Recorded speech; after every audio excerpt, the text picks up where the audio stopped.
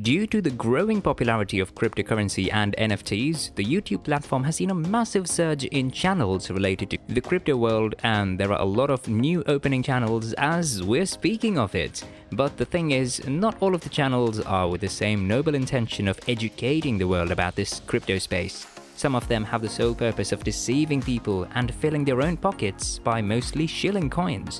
Now, one of the most popular crypto channels is Coin Bureau with over 2 million subscribers. Some interesting facts about the channel, or more specifically, Guy, the presenter of the Coin Bureau, have come to light. Let's dive deeper into them. In one video of the Coin Bureau, Guy made a video about 10 crypto price predictions for 2021, and surprisingly, all of the coins hit the amounts mentioned in the video. The video was also quite well received by the crypto enthusiasts of YouTube. But a controversy related to Guy and Coin Bureau started to come out as one Reddit post called the channel out. According to the Reddit post, Guy is a paid actor and he isn't a founding partner of Coin Bureau. Guy joined the team of the channel a bit later after it was founded. The original founder of Coin Bureau is Nick Perkrin, who worked for the famous investment bank Goldman Sachs. Managing a crypto channel isn't an easy task, so the more help you can get, the better content you can deliver. So that is why there is absolutely nothing wrong with Coin Bureau choosing Guy as the face of the channel, unless they use Guy's fans to shill scams. Well, the guy did respond to the Reddit post, and if you want to learn more about him, pay a visit to Coin Bureau's website and Guy's Reddit.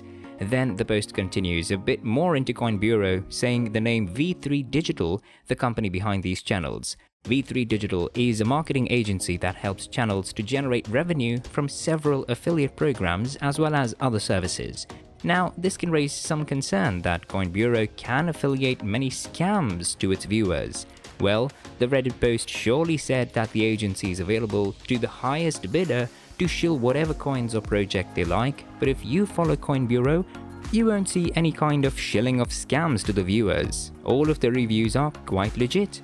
It becomes much clearer if you go to the Coin Bureau website. The offers they have on the page are mostly related to their own merch. They surely have some affiliates that give you deals on useful crypto services like digital wallets and stuff. Nothing feels out of the place.